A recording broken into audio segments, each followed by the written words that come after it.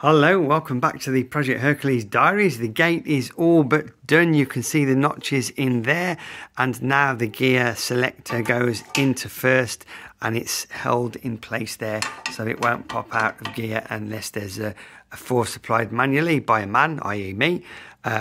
Second gear there, and then it drops back into the notch and then back to neutral there. And what's holding that in, you can just see underneath there is the spring. So as it goes into first gear, the spring pulls it into the notch.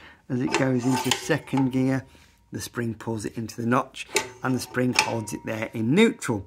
So at the moment on the back of the spring, if I just drop over the top, you can see it's just wound in temporarily, and by turning a few more turns on there we can adjust the spring tension. There might be a little bit more depth required in these, because although it doesn't jump out again, it takes quite a bit of force there.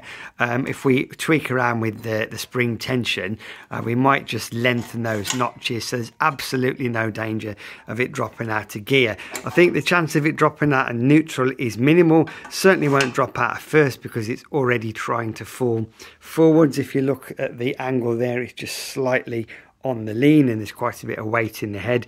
It's more likely to drop out of second, and what you don't want is to be powering through a bend at, I don't know, 130 or something, with the back end just skitting, and all of a sudden with it cranked over at 47 degrees, and all of a sudden it drops out of gear, because that would make it a little bit too exciting in the wet, wouldn't it, boys? Right, so that's where we're at the moment. In other news, massive amount of comments about the manifold. I think the world would like to see it face forwards. I'm kind of down with that, although when it does face forwards it slopes slightly down. If I can't get it to be completely horizontal, it's probably going to end up sideways. The new bell mouth has arrived, but even with that shorter bell mouth on, the old one came to back there, it's still too long to get my knees on. I could make a new one of these and shorten it a bit, but at the moment I'm thinking of sideways, but that's secondary.